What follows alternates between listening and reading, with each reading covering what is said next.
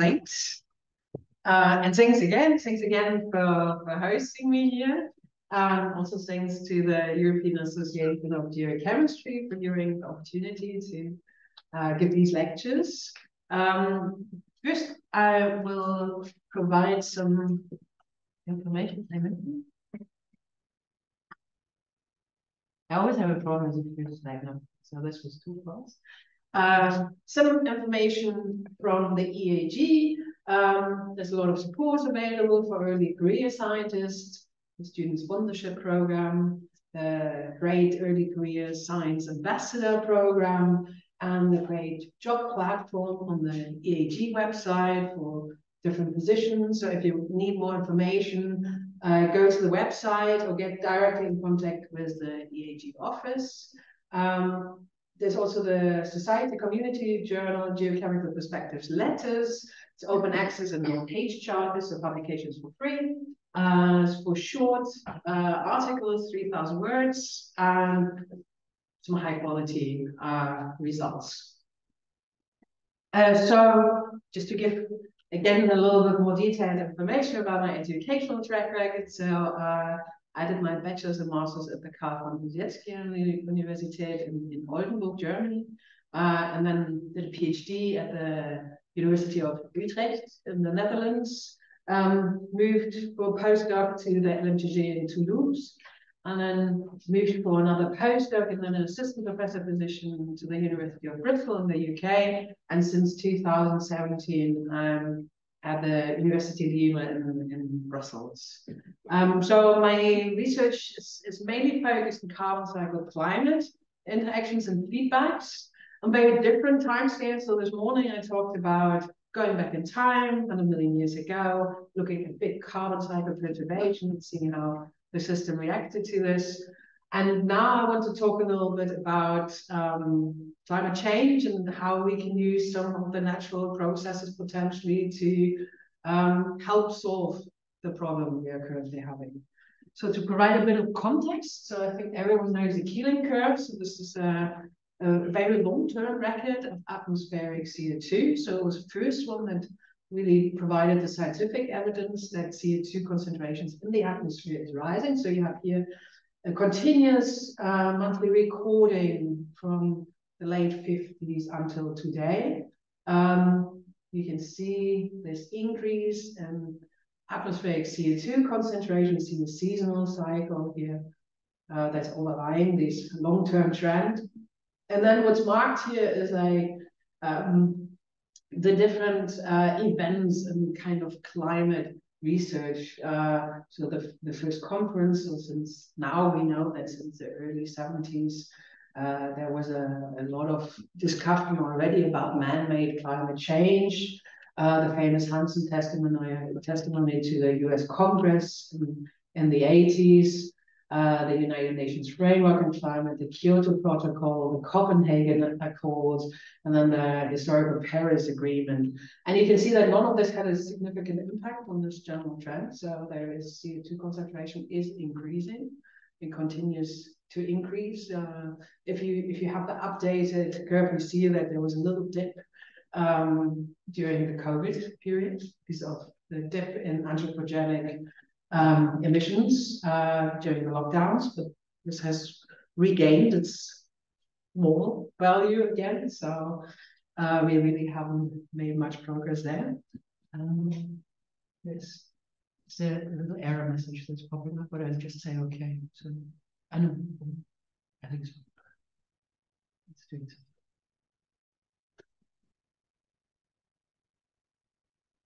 Yeah, wait, I just say cancel.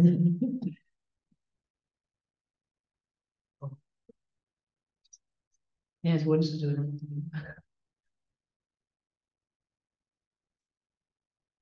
So that's really fine. Yeah, and you can do the same exercise with the IPCC reports. You see the same until the Paris Agreement.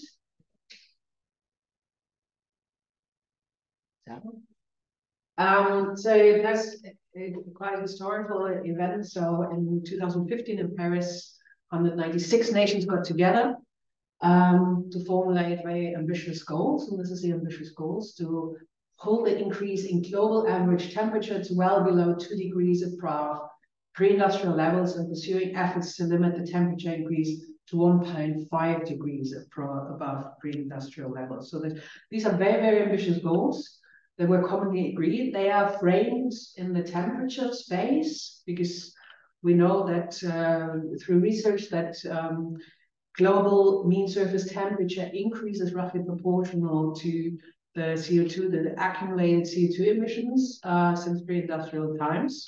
So you can directly relate that. And what that means is like you have to commit to significantly decrease greenhouse gas emissions, especially CO2 emissions. So where are we in this? So here you see like the CO2 data. You see the little COVID dip. These are our policy actions. So this is the track we are currently on. So this is what has been committed in terms of policies and reduction. So that would mean roughly 3 degrees warming. I think there was there's a lot of media attention right now on this because COP28 is coming up. If you take the 2030 targets, we would be still like 2.4 degrees warming. That are the pledge targets, 2.1. So this would be the upper range of the Paris ambitions.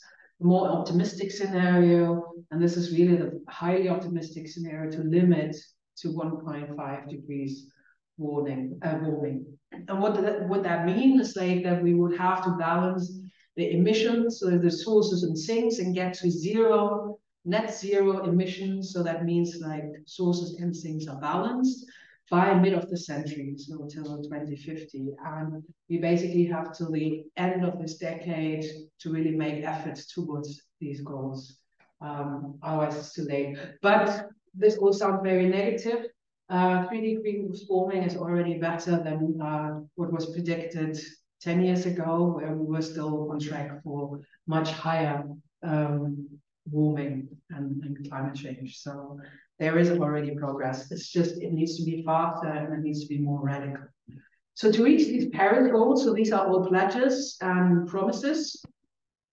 What needs to be done is a radical decrease in CO2 emissions. Here you can see what would need to be done. So if we would have started reducing CO2 emissions back in the early 2000s, we would have had longer time and we would have had to reduce by much less.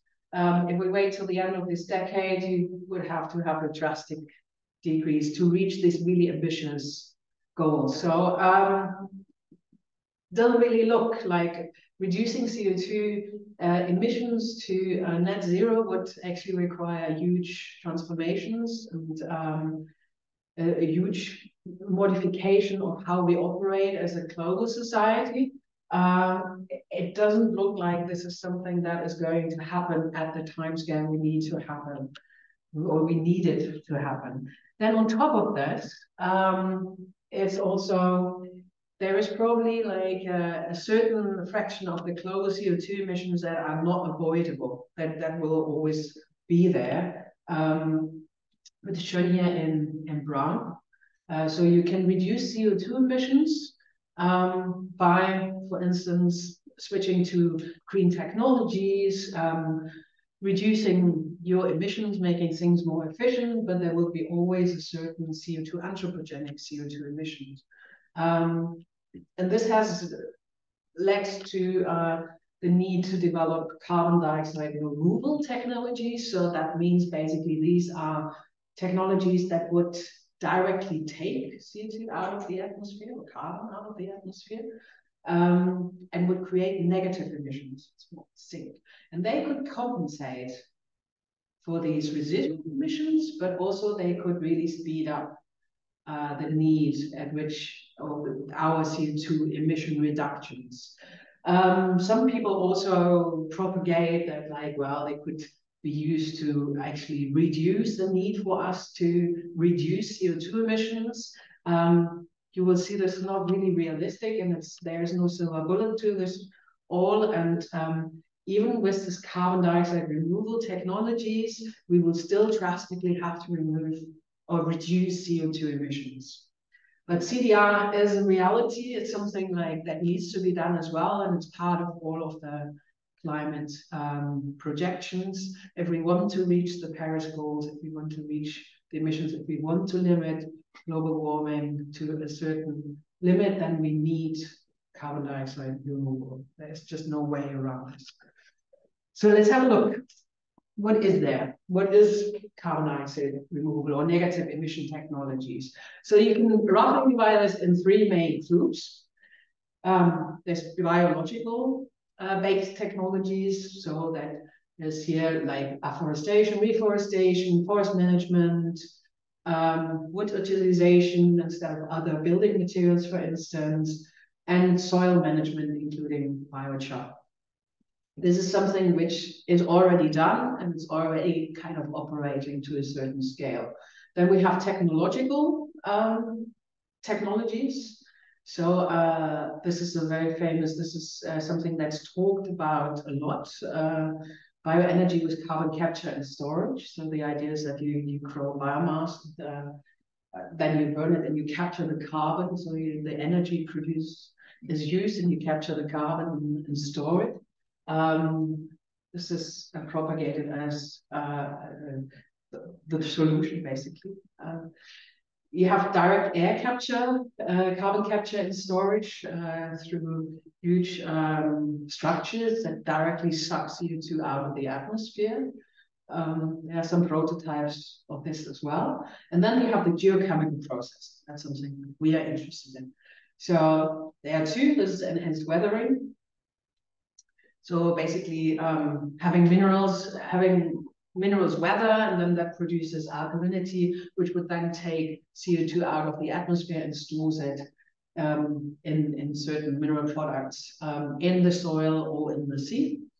In ocean fertilization, again, a very natural process. You would just like provide limiting nutrients to certain ocean areas, stimulate primary productivity, and that would ultimately bury more carbon in the sediment. Now, this has fallen a little bit out of grace because we know this has been something that has been studied for a long time, and we know that this is creating a lot of secondary effects. There are tailor connections. The Earth system is very complex. So if you put something into one spot, then it does probably what you want it to do, but it does a lot of other things as well. And I guess it's the same as the weathering. So especially with the geochemical based technologies, there are still a lot of open questions. So it's like, how efficient is that? But also, what are the other effects on the system, apart from the effect you actually desire?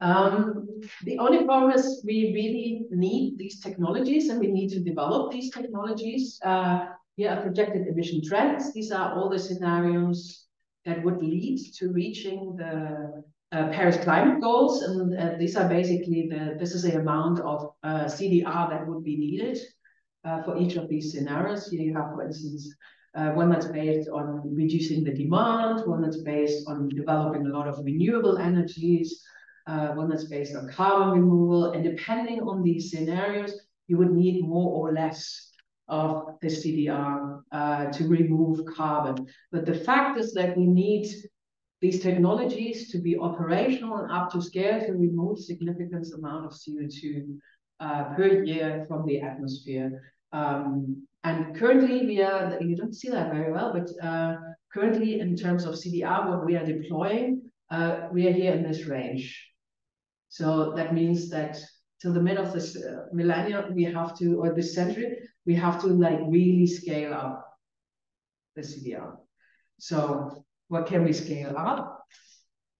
Currently, this little range here, this less than 2 gigatons CO2 per year that we are actively removing from the atmosphere is mostly supported by what we call conventional methods. So they are basically the forest management and soil management methods, and only a tiny fraction. So you can see here, that's this little orange line, and then this is zoomed in, is provided by the more novel methods.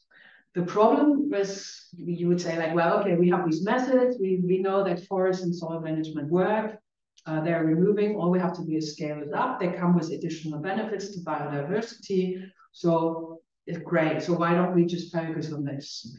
The problem is this is like, where there's a limited, they are already quite up to scale, there's a limited amount of land available that you can use for these methods. And then when you look at the timescales, so these are different carbon reservoirs, and this is a characteristic timescale. The carbon is fixed in these reservoirs, and trees and soils fix the carbon obviously only for a limited amount of time.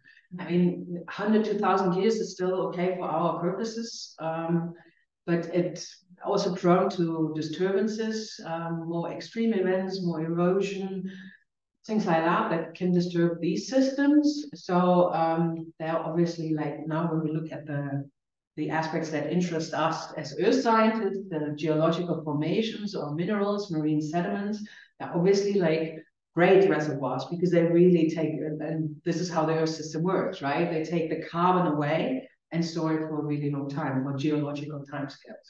So they would really like take this away and store it in them. So we have multiple problems here. So the techniques that are already working, that have been developed and that are currently removing CO2 actively, don't have like a large potential to be significantly more scaled up. And the other techniques we haven't really developed yet.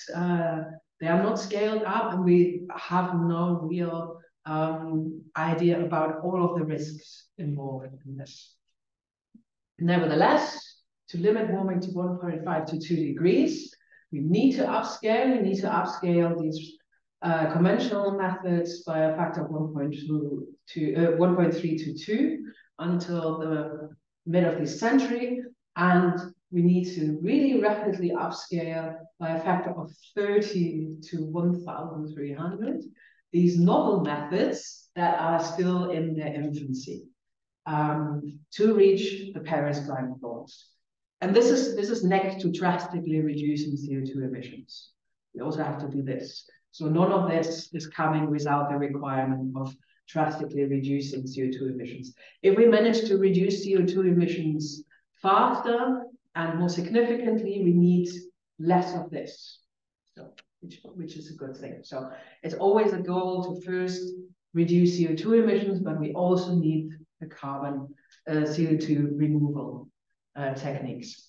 So let's have a look. Let's have a look at the geochemical process, and let's have a look at this enhanced weathering.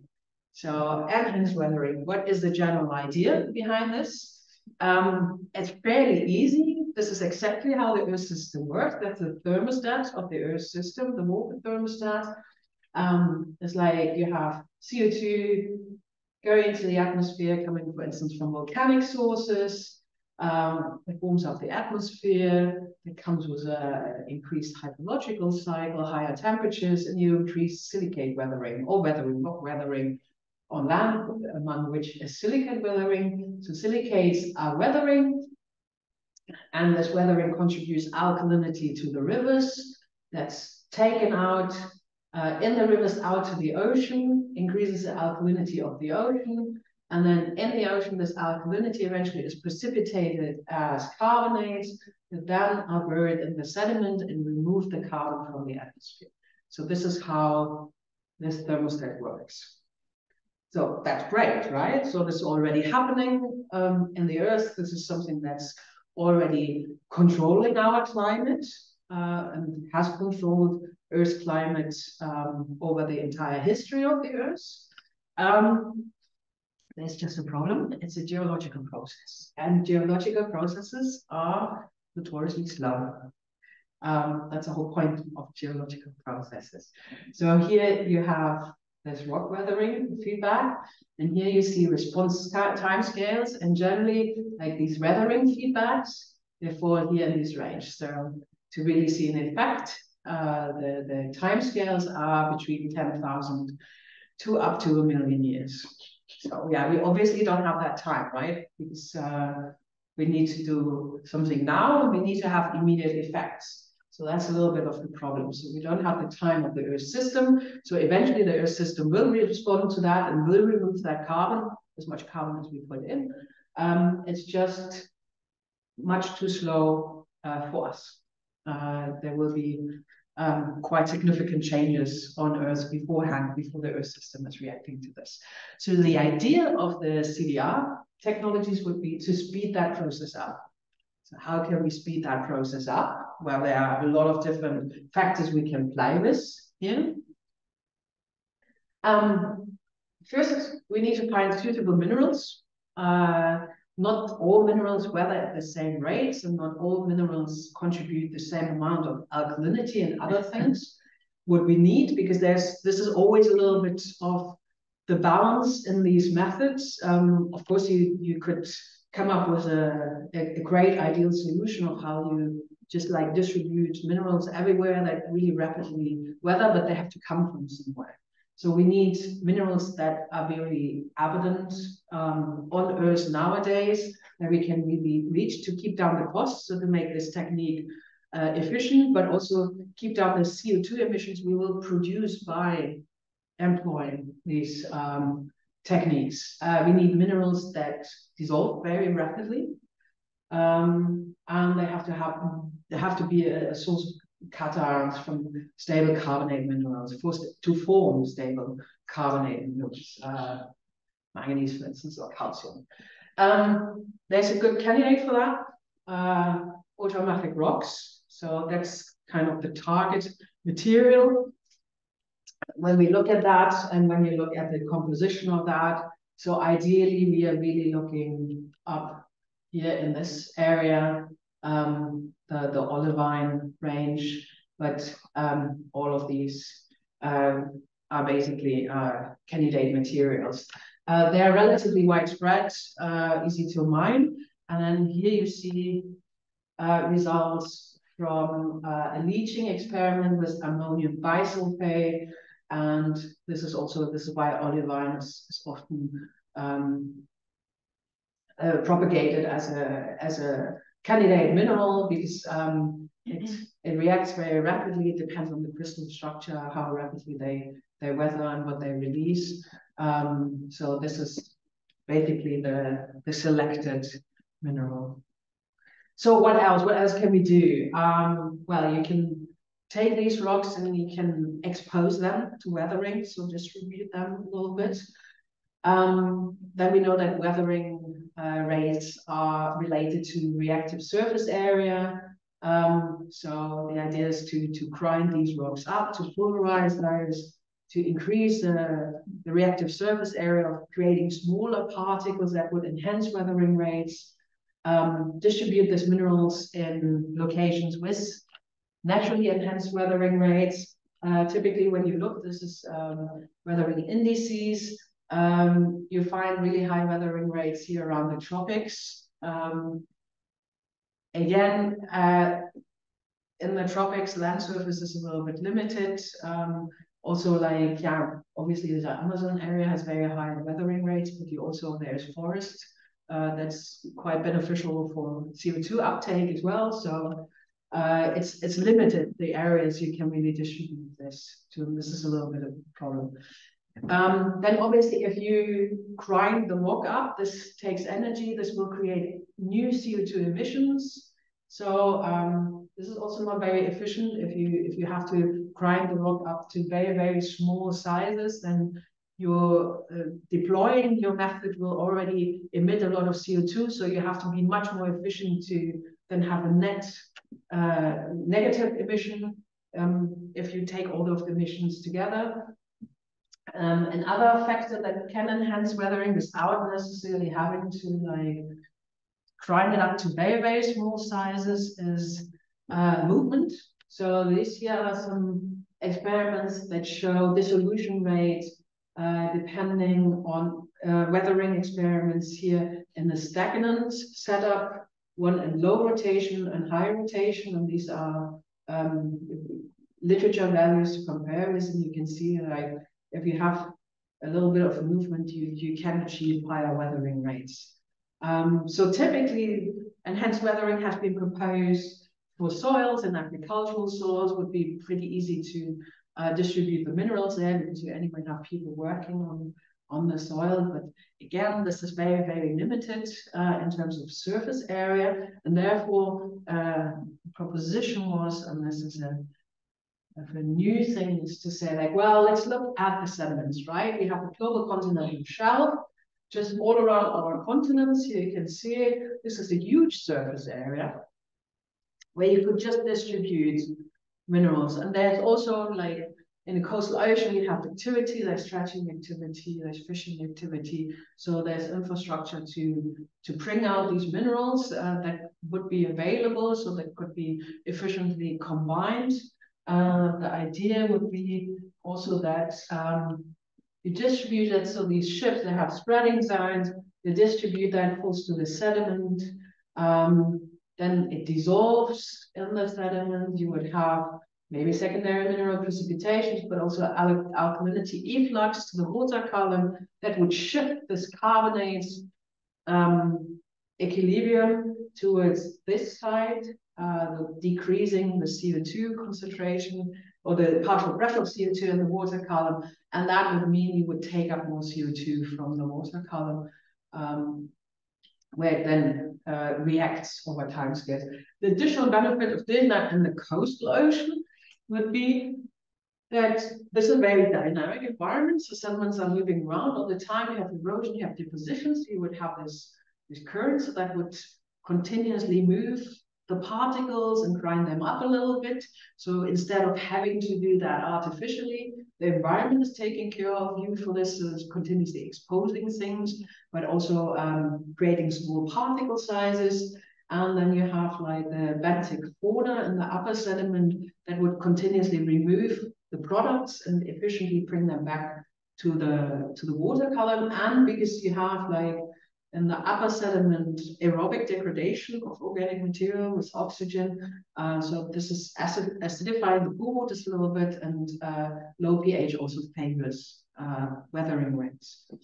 So this is a nice idea, but we don't really know yet by how much this enhanced marine silicate weathering could increase alkalinity fluxes from marine sediments, which environmental factors influence its efficiency.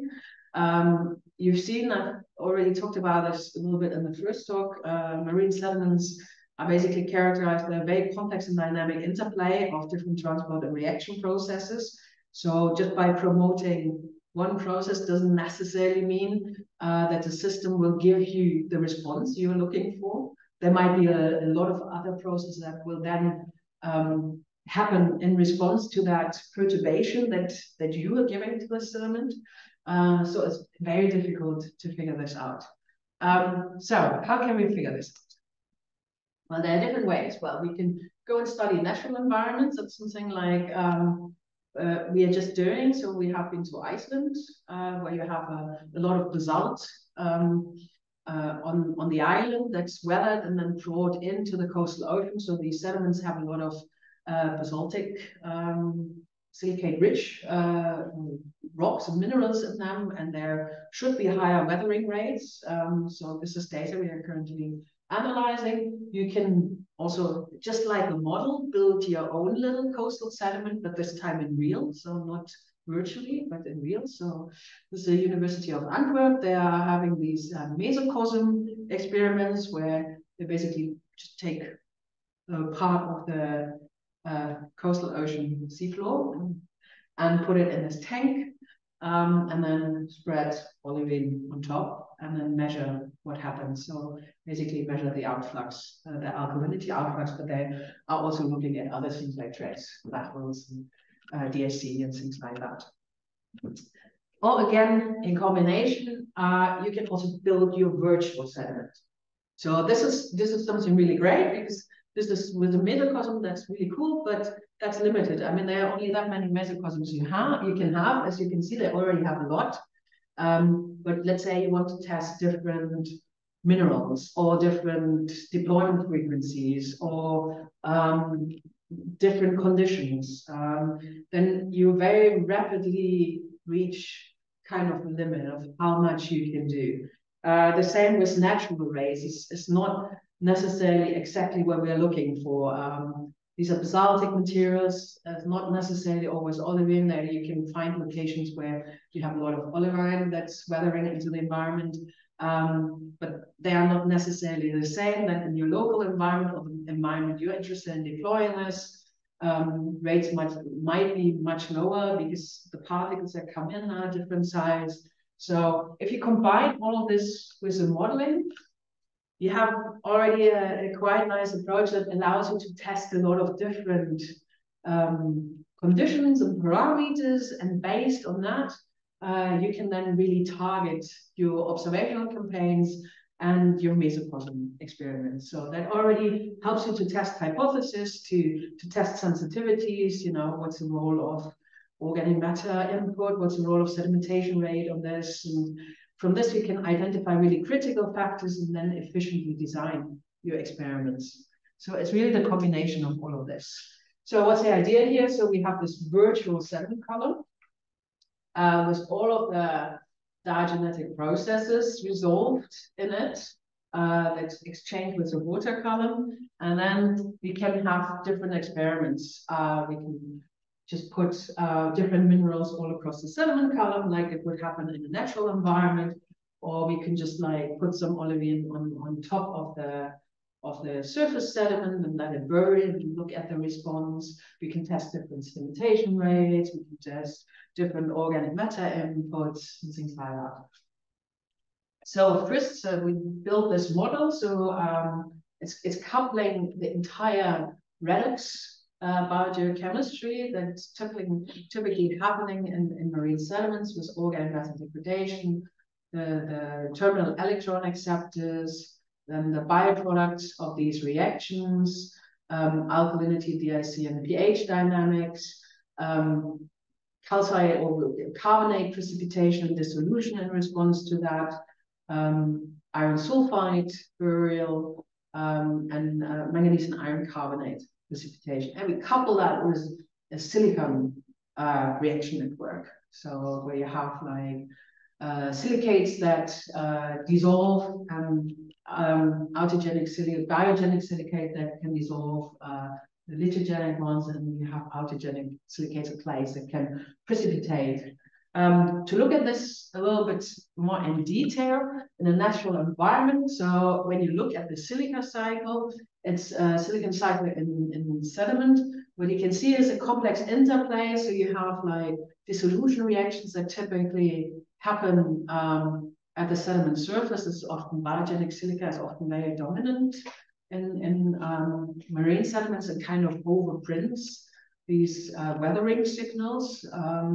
But you have locations where you have less biogenic silica imprint, or in the isotope data, you often see the weathering signals. So you have this dissolution, then because this releases a lot of silicon and aluminium, then you oversaturate the pool waters with respect to the clay minerals. You have reverse weathering, precipitation of these autogenic phases. Move down the redox boundary, you can have silicon desorption from iron oxyhydroxides when they get used in the organic matter degradation, or again the precipitation further down on the methanogenic side of the autogenic phases. So it's really this interplay, this complex interplay between this weathering reactions and reverse weathering reactions.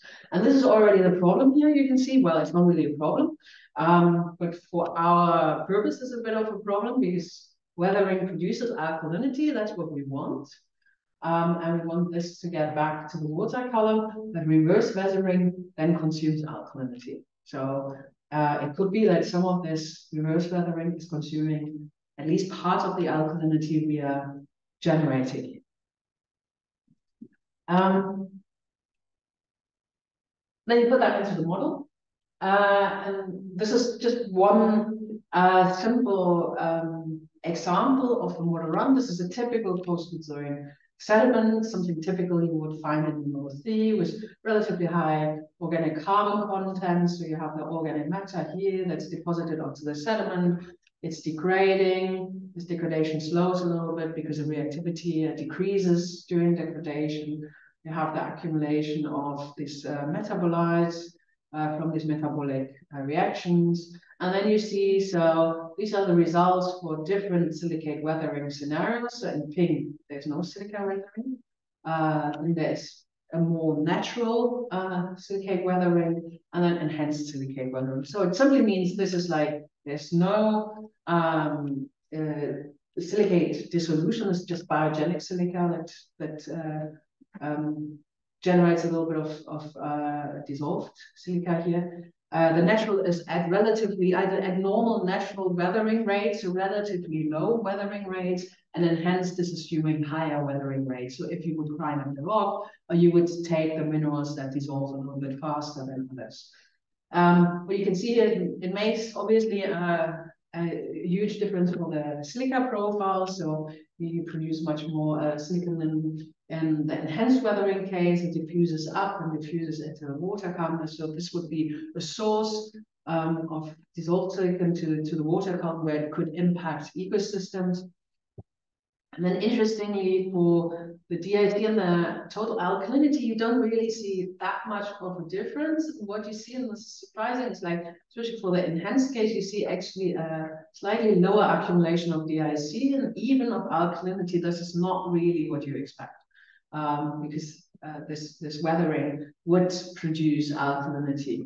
It's the same for the pH. There's quite a difference on the pH profile. So you have this typical decrease in the upper sediment that's driven by organic matter degradation.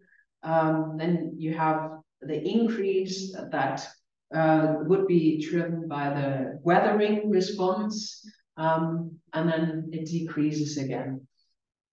And this is the response of the different silicate minerals to these diagenetic dynamics. So what we see is a rapid dissolution of the different minerals, and then followed by a precipitation of a typical clay mineral. And when we look at the different rates, so this is for natural and the green is for enhanced, then you can see that the silicate dissolution is often compensated by this autogenic precipitation. So the alkalinity you produce in your dissolution through this weathering is often then trapped as like this precipitate. So for the natural case, it's almost balanced. For the enhanced, you would have a slight dominance of the dissolution process, meaning that the net alkalinity production would be positive. So you would produce alkalinity, which you could potentially get out of the sediment. That's kind of the same, that's just showing. This obviously depends a little bit on these balance for how quickly something weathers, as compared to how quickly something can precipitate. So how quickly does the silicate weather in comparison to the precipitation of the clay minerals. Here you see the net alkalinity production.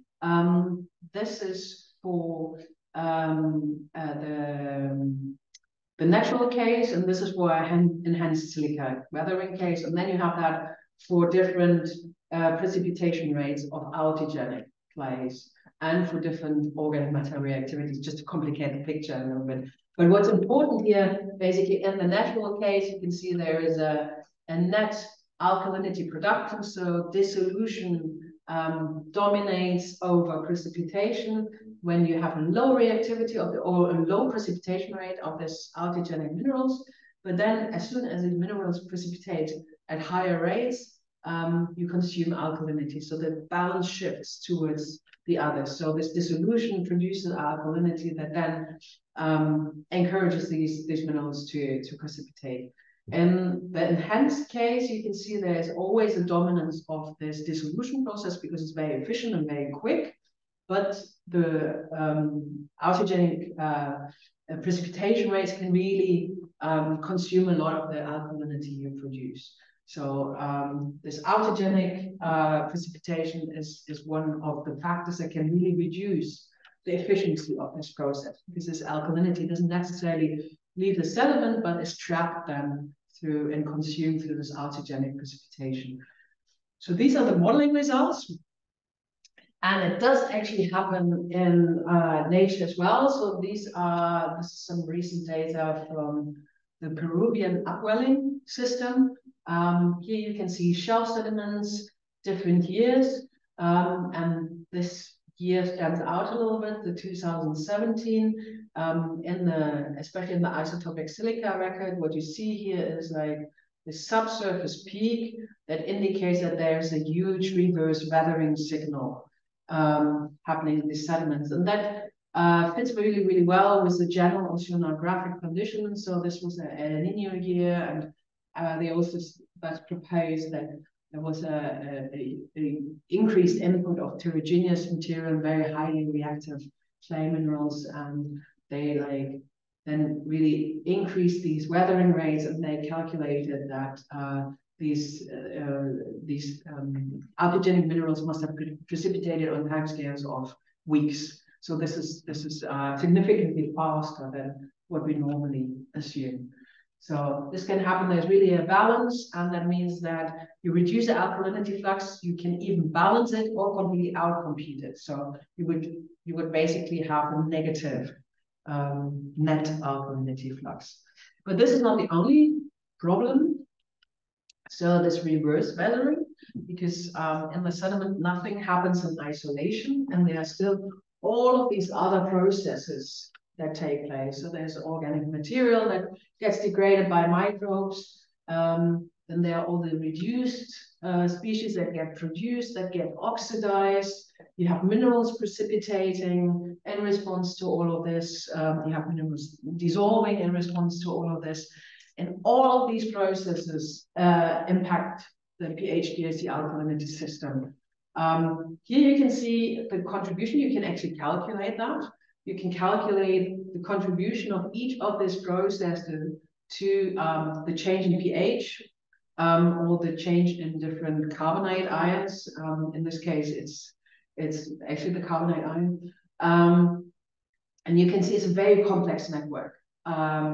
Some processes basically increase pH, and some like decrease pH, like organic aerobic degradation of organic matter is very dominant here, is really driving this pH change.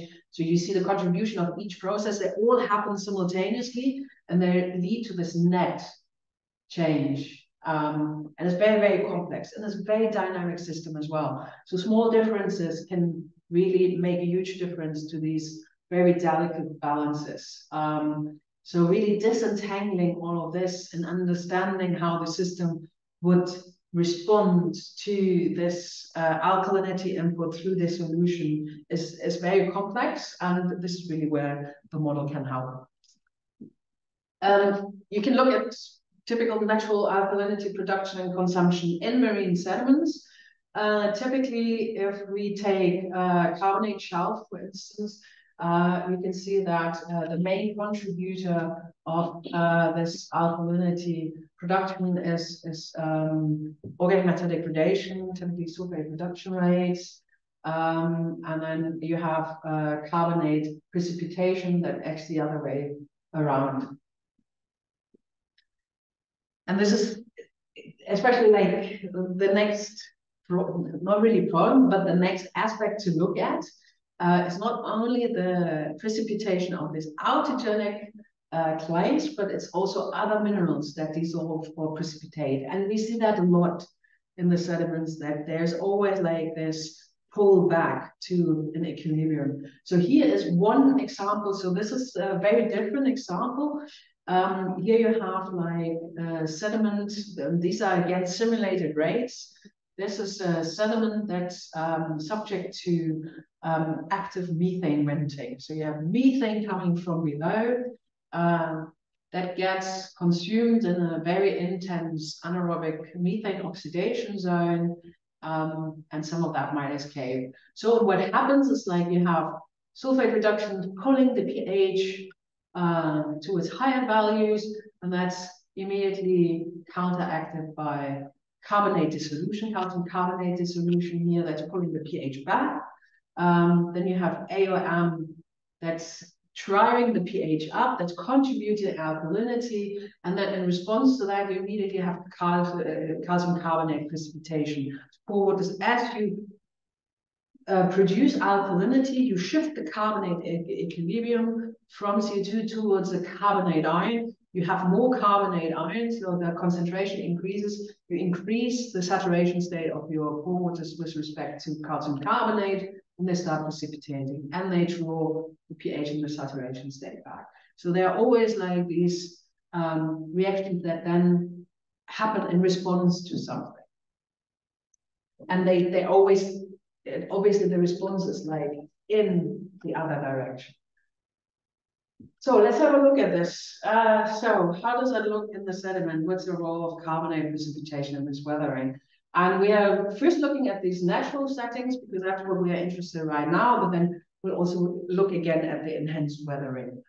So take the model, and then we force it with a range of typical bottom water conditions. So we want to know what's the role of bottom water conditions, does it really matter where we deploy? Are there systems that are more favorable or less favorable? So specifically in terms of saturation states of bottom water, so pH, alkalinity, DIC conditions, range of sedimentation rate. Sedimentation rate is always like a dominant physical forcing in the sediment.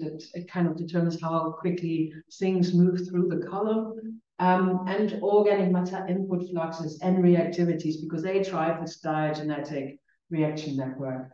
And we want to test the different influence of those on the weathering rates. And we distribute the minerals all over the sediment column. So add kind of natural concentrations and typical distributions.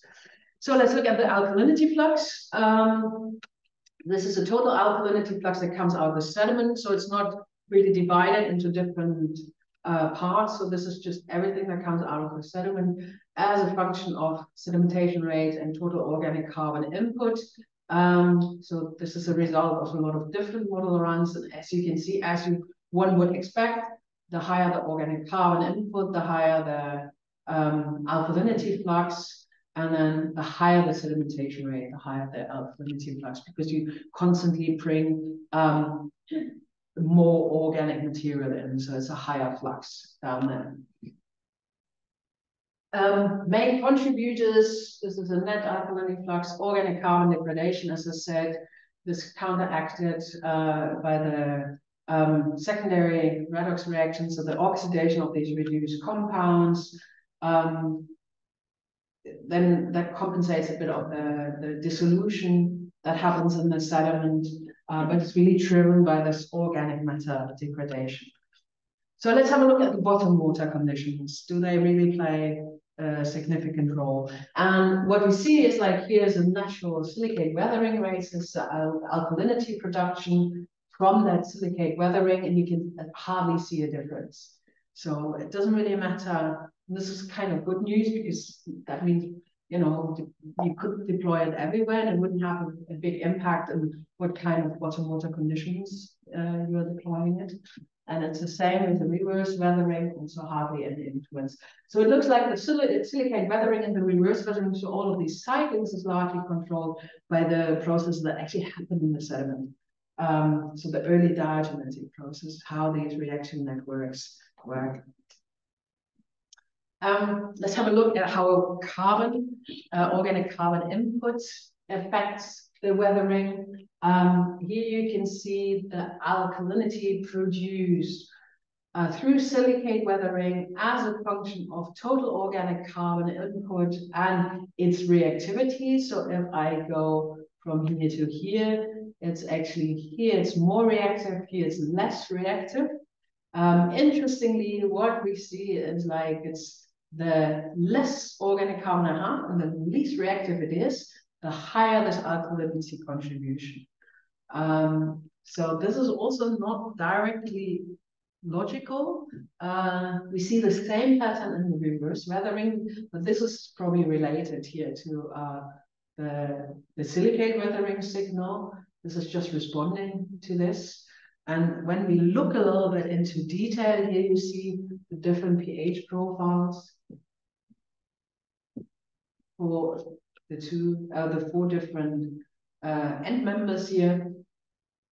What you can see is probably this one, this area here where you have higher weathering rates or higher alkalinity production is basically driven by like a smoother transition. It's like you don't have like this rapid drops, but you have this drop that draws out over the entire sediment column, then slowly drives this weathering because it's pH dependent, while here you only have a limited area or depth in the sediment where these conditions are very, very favorable.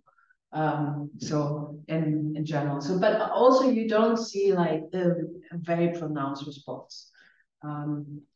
It's just with a natural weathering, it's relatively slow.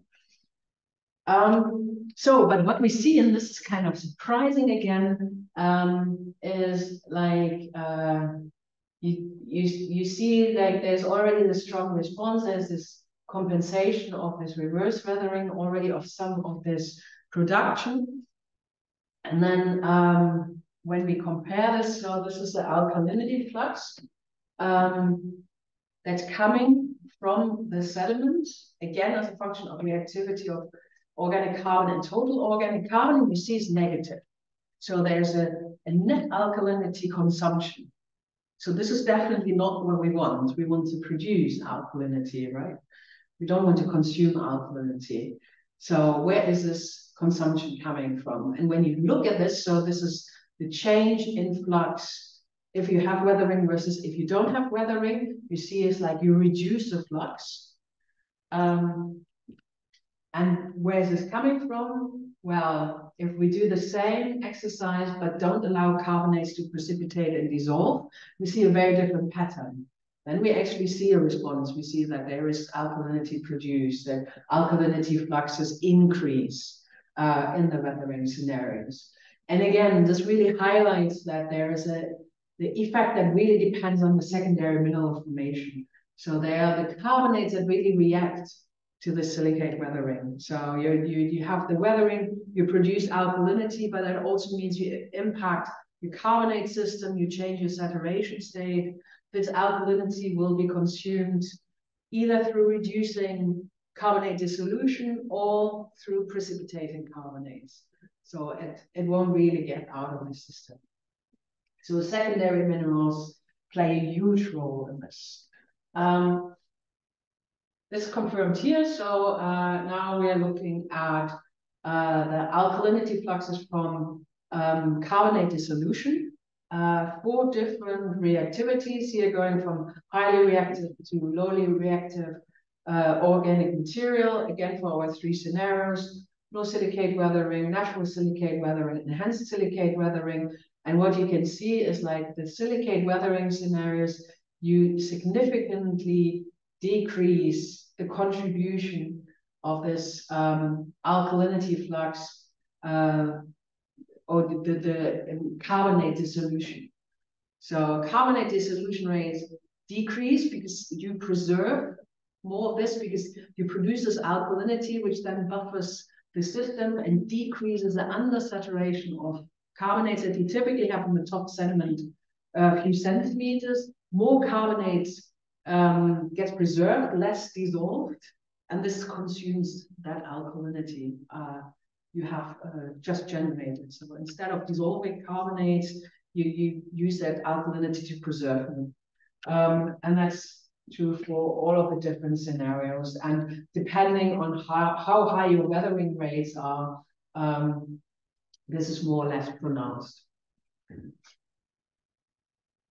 And this is going back to the progress we saw earlier. This is exactly what we see there as well. So here we see silicate precipitation that already compensates part of the flux or almost entirely the flux. And then you really see like a decrease in dissolution and an increase in precipitation. So it's really like consuming this alkalinity you produce by dissolving less carbonates and precipitating more carbonates. So it's this opposing effect. And interestingly, that's something that is still puzzling us. There seems to be a bit of an overshoot of this. So, because normally you could say like, well, okay, I produce alkalinity, and this alkalinity is then used up in the sediment by hopefully precipitating calcium carbonate. So it's just the short circuit of the natural weathering thermostat. It's not necessarily what you want immediately, but it's also not bad because you're burning more carbonate. But there is a net acidification in all of this because it's like we reduce the alkalinity flux from the sediments as compared to the natural. And we don't really understand yet why the system is reacting in this way, why it's overcompensating, why it's reacting in the opposite way, where this is outcompeting then the alkalinity production. What we know is like this also happens in batch experiments. So here are some batch experiments of silicate weathering. You see the alkalinity production. So first you see an increase, and suddenly in all of these batches, you see a sudden drop in alkalinity. This is strange because silicates are weathering. You can see that here the silicon concentration is still increasing, so they are still weathering. So why is the alkalinity decreasing? And you can see here this kind of coincides with a decrease in calcium concentration. So that means there are carbonates precipitating. So it's also happening in the batch experiments, not only in our virtual sediments.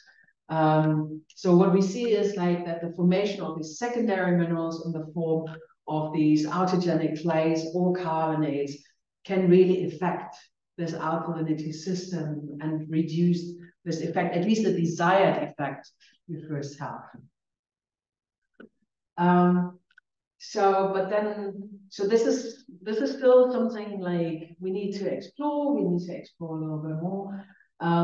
But then this is for natural sediments and in batch reactions. So what happens if we actually deploy actively olivine on the surface of the sediment?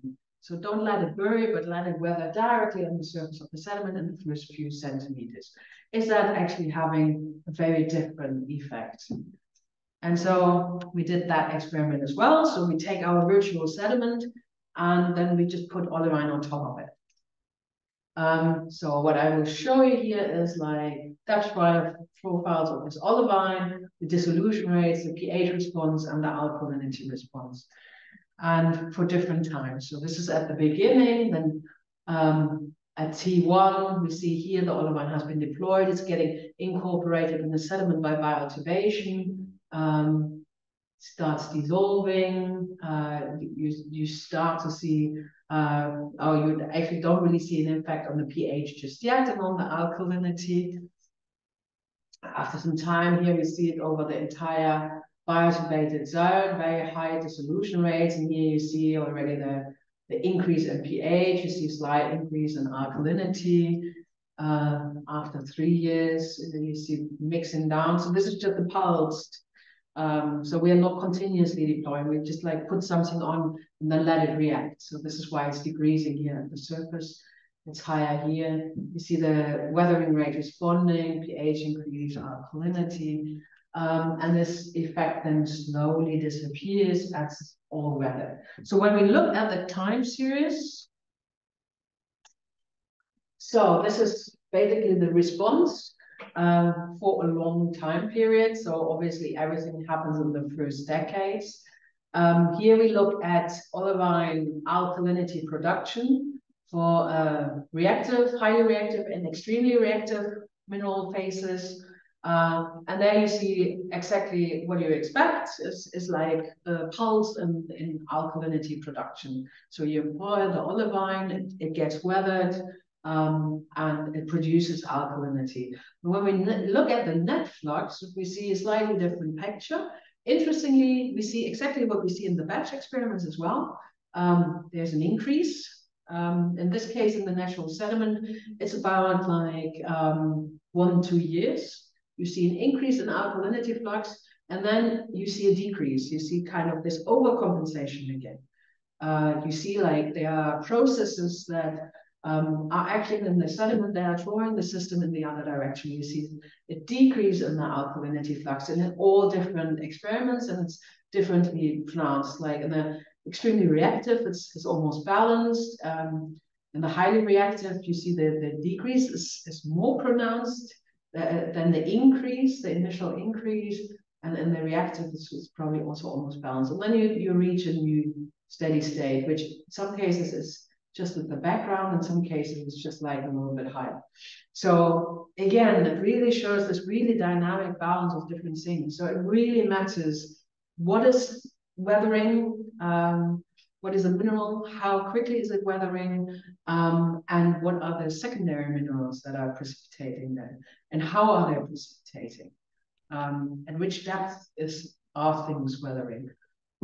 So it's very complex and not as easy as one thinks, but this is always the case in the Earth system, and especially here at the sediments. There are a lot of interacting processes, and it looks like that a lot of the alkalinity that is produced potentially by weathering is then directly consumed in the sediment through the autogenic precipitation of these minerals. So it can be carbonate, or it can be the clay minerals, and then there are the iron sulfides as well, obviously, who contribute. So this is one of the complications. It's very dynamic. It's very difficult to predict. So this is something like we are currently like spending a lot of effort to kind of delineate the main drivers and understand what leads to these overshooting and these compensating responses. There are also other effects. There are obviously things that might limit carbonate precipitations. It has been speculated that a lot of manganese might limit carbonate precipitation, but it really depends on these interplays of these kinetic reaction rate constants that are not always very well defined, especially not under natural conditions. So there's a lot more research needed to really understand how the system will respond. Then another complication of this is like, even if you have a return flux of alkalinity back to the ocean, you would obviously directly need an equilibration with the atmosphere.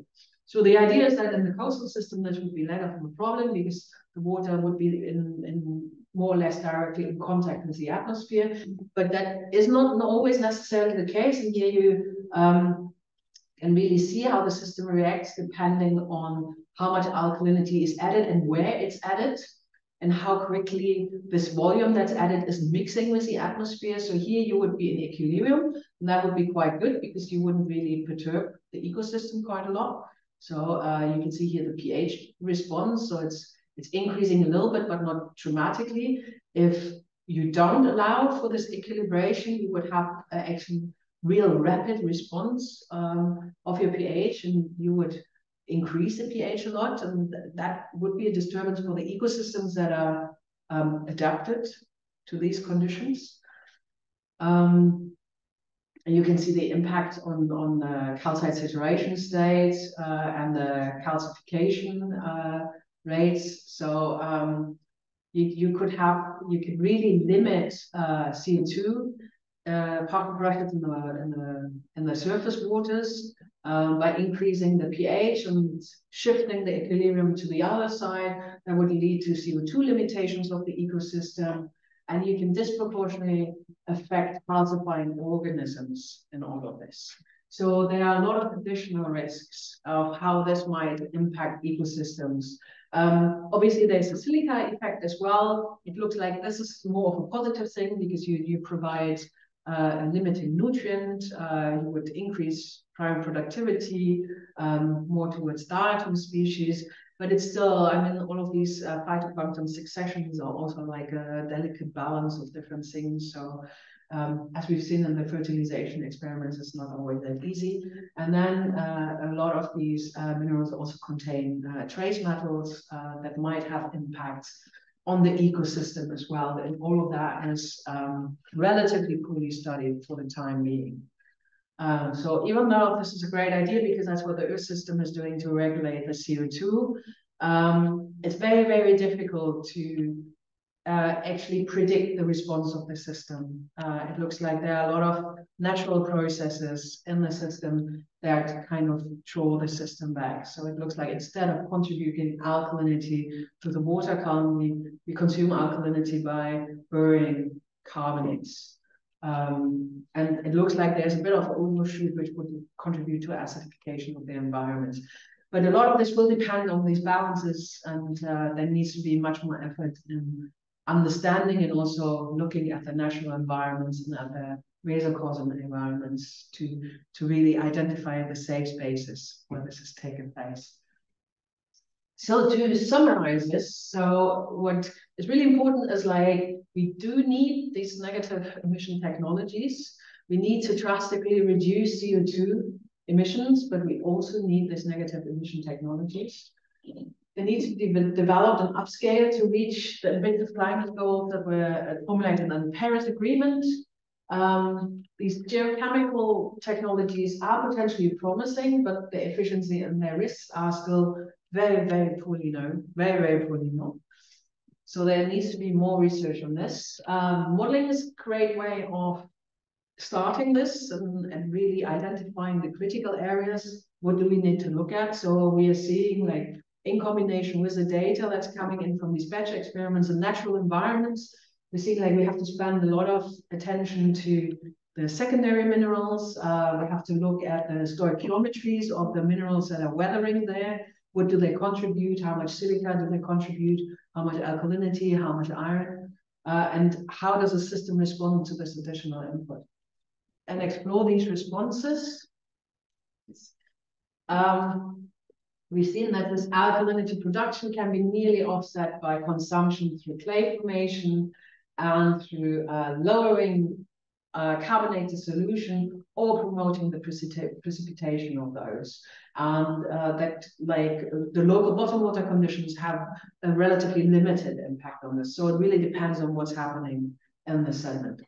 And with this, I want to thank the people who have worked on this. So it's Philippe Salzepreises, a postdoc who's working in the weathering project.